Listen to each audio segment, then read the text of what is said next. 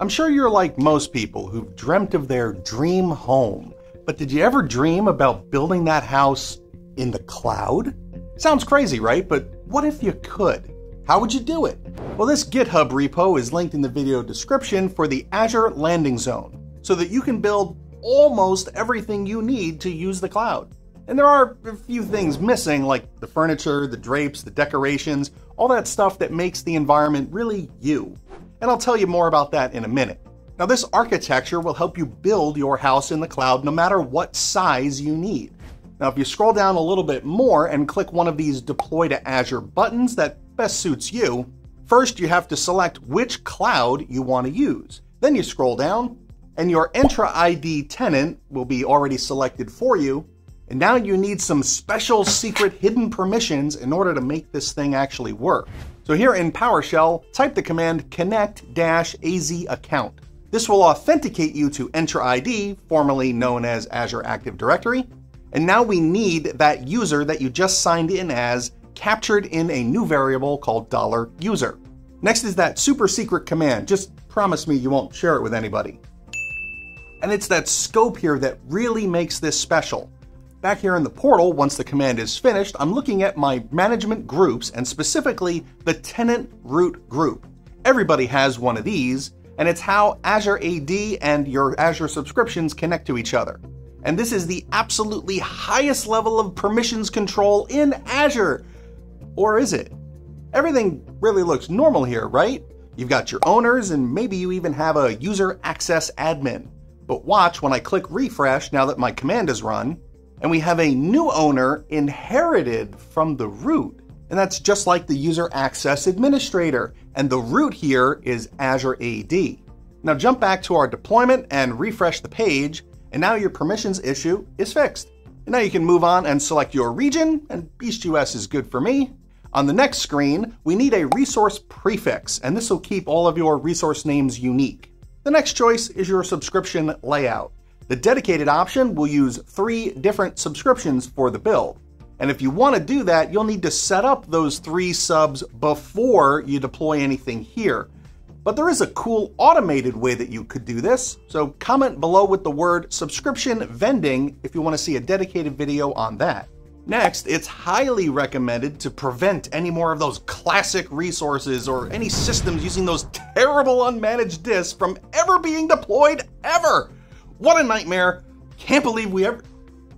Sorry. Moving on, you can set the customer usage options any way you like and then click next. Now this is the biggest section of the build, starting with how long we want to retain any of our monitoring data. And that could be anywhere from 30 days to 2 years.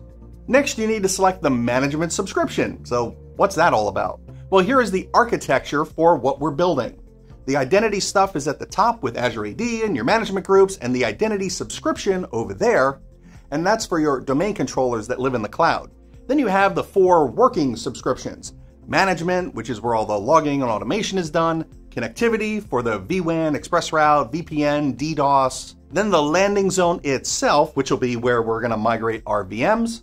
And that's going to have stuff in it like networks, key vault, storage, backup, DR, images, and VMs. And then we have another one for the Sandbox, basically your playground so that you can learn about the cloud without impacting production. Now, I'm not going to go over every setting here because there is a ton of them and you can read just as well as I can, so I'll just touch on a few things.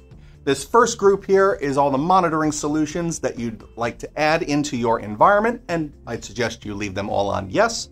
Then you scroll down a bit and you'll find the Defender for Cloud section. This is a native cloud security solution, and Defender is just a whole family of products to protect everything about your systems, so I'd leave that all on too. You just need to enter an email address where you want Defender to send all of your alerts. Then scroll down to the bottom. Sentinel is Azure's native SIEM and SOAR solution, and I made a video for that way back when it launched like 4 years ago. So comment below with the word Sentinel if you'd like to see an updated video on that. Then click Next. The network section gives a few options. Use No if you already have networks in your environment that you want to use. Otherwise, Azure Virtual WAN is kind of like an MPLS cloud, and the 2 other options are your more traditional hub and spoke networks. The difference is if you want Azure Firewall or a third-party solution. And now I need to select my connectivity subscription. And this is where you'll connect back to on-prem to keep things isolated from the cloud. And the default address space is just fine for me, but make sure that yours isn't the same on-prem as it is in the cloud, otherwise they won't be able to connect. And I'm deploying all of this in the East US region, and I do want DDoS protection and a private DNS zone. That'll help set everything up for private endpoints, which I'll need later. Then select if you want to build with a VPN or express route, and then we need our firewall tier. And if you aren't sure what the difference is between basic, standard, and premium, you should watch my firewall series where I dive into all that stuff. Next, you'll need an availability zone for the firewall to scale, and I suggest picking every zone that's available, doesn't actually cost anything extra, and choose if you want the firewall to act as a DNS proxy. And I'll come back to that feature a little bit later. Let's click Next. In the Identity section, you need to choose if you want Azure policies to be applied to your domain controllers, which might change the way that they behave. So before you answer that question, scroll down, select your Identity subscription, which will be where your domain controllers and your Key Vault live, which will store and secure your credentials. And all these options should be yes.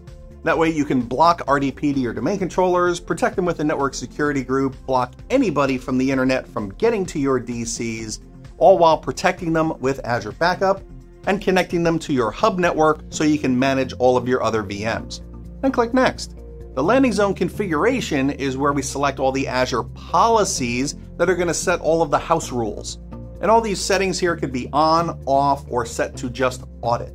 But read through the list and make sure that they're the right choices for your environment. Then scroll down. In the Corp Management Group section, the first question is about connecting your hub to your landing zone, which is talking about setting up that VNet peer right here. And I'll say yes to that. Then you have some more Azure policies about protecting your landing zone. So all the connectivity for the LZ goes through your connectivity subscription. Finally, some management group organization.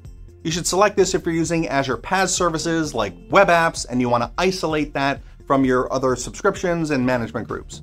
And the last tab is to set policies for everything else. The decommission policies will prevent anything new from being built in certain subscriptions and shut down all your VMs at midnight. The Sandbox one will block any connections to your other subscriptions, so what happens in the Sandbox stays in the Sandbox. Click Next one last time and then review all the settings for your new home in the cloud. And when you're ready, click Create. Now the build time here will depend on all of the selections that you made, but kind of the average is 20 to 30 minutes. And then you have a whole bunch of new management groups with your subscriptions inside them. And you'll have several resource groups for all your new stuff. Now feel free to look around in your new home, but before you move in, there are those few final things that we need to do to make everything just right. And since this video is long enough, you'll find that information right over here.